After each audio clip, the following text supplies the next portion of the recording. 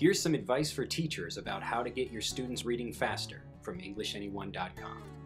Teaching phonics is probably the fastest way to teach students how to read, but you'll slow progress if you confuse students by inadvertently introducing more than one new phonetic element at a time. Let's look at an example of what not to do.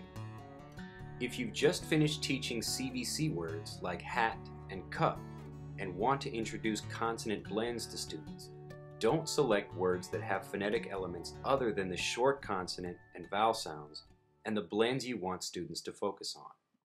If, after an introduction to consonant blends, you show a student the word bread without the picture, that student will not be able to read the word and become discouraged. Instead, select from one of the many 4- and 5-letter words containing only blends and short sounds, and your students will progress smoothly and confidently. Whatever the order of phonetic elements you teach, keep things as simple as possible by teaching one element at a time, and you'll have more readers than you'll know what to do with.